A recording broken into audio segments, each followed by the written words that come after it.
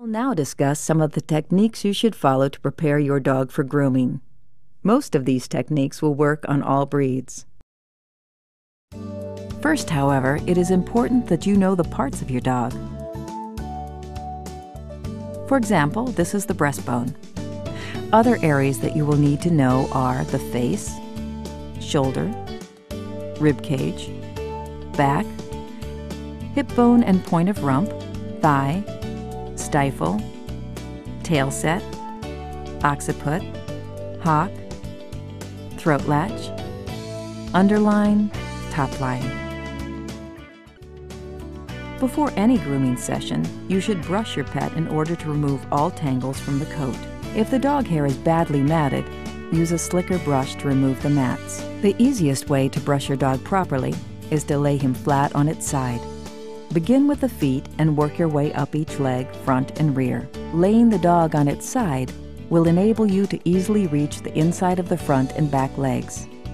It also helps to reach the chest and problem armpit areas with ease.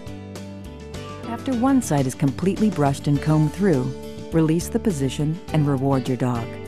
Then gently lay it on the other side and repeat the brushing procedure.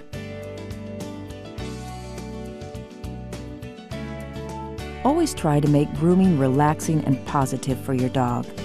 If your dog will not cooperate with lying down, use the same technique of starting at the bottom and working your way up while the dog is standing.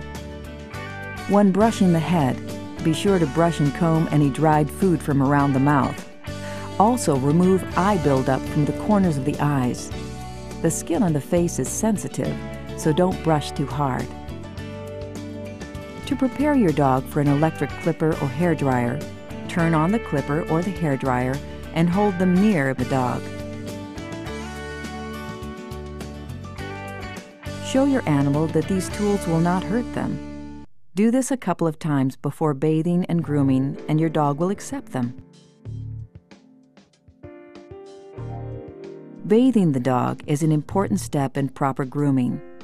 Assemble all the supplies and equipment you will need: fine-tooth comb, slicker brush, towel, shampoo, and cream rinse.